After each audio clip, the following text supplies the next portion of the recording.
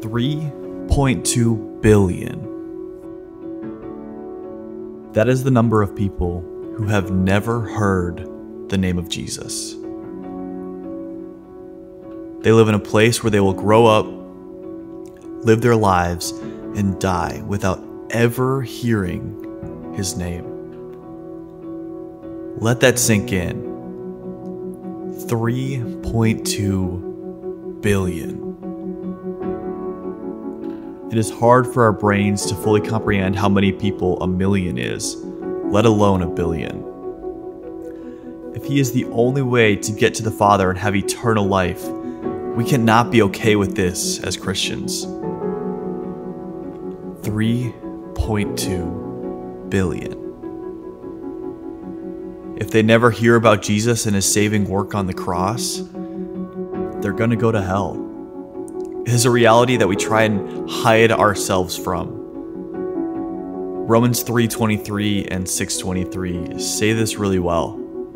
For all have sinned and fall short of the glory of God, and the wages of sin is death. For what can be known about God is plain to them, because God has shown it to them. For his invisible attributes, namely his eternal power and divine nature, have been clearly perceived ever since the creation of the world, in the things that have been made, so they are without excuse. There are no innocent people in this world. We are all in need of our Savior's sacrifice. The church needs people willing to lay down everything to tell people about it.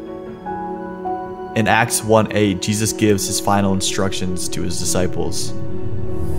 You will receive power when the Holy Spirit has come upon you, and you will be my witnesses in Jerusalem, in all Judea and Samaria, and to the ends of the earth.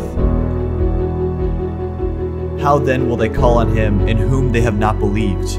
And how are they to believe in him of whom they have never heard? And how are they to hear without somebody preaching? And how are they to preach unless they are sent? As it is written, how beautiful are the feet of those who preach the good news.